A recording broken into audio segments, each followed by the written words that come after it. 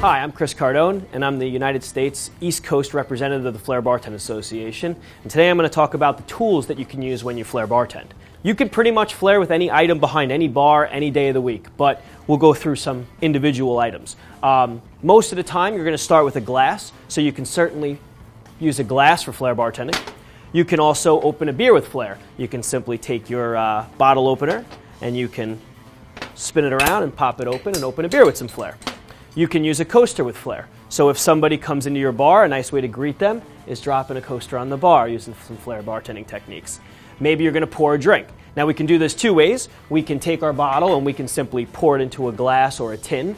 Or, for those of you guys that like the jigger pouring is certainly an option for Flair bartending as well. So we can use a jigger while we Flair bartend. Make sure our pours are proper.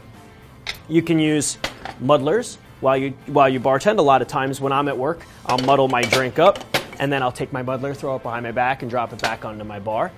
Another time, I might be using a strainer. So maybe I'm going to strain my drink out of a tin, and I want to really make a scene and show them how I can Flair with my strainer.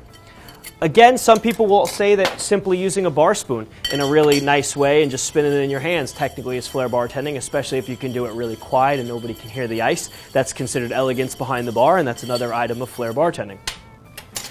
So the concept is you can pretty much use any item behind a bar, whether it's a glass, a beer, a coaster, or a napkin, a bottle, and definitely a tool that you definitely want to use behind the bar, or excuse me, not behind the bar, but when practicing Flair, is a Flair bottle. These bottles are unbreakable, and that way, if you drop it on the ground, it's not going to shatter all over your hands or over your face. If you throw it in the air and it hits another bottle or a tin, it's not going to break. So this is definitely a tool that you want to use while practicing and learning Flair bartending. It's probably the item of choice for all Flair bartenders when learning a new move or practicing an old move or something that they're not ready to go to glass with. It's also a really good confidence booster for somebody who's just learning how to do this stuff.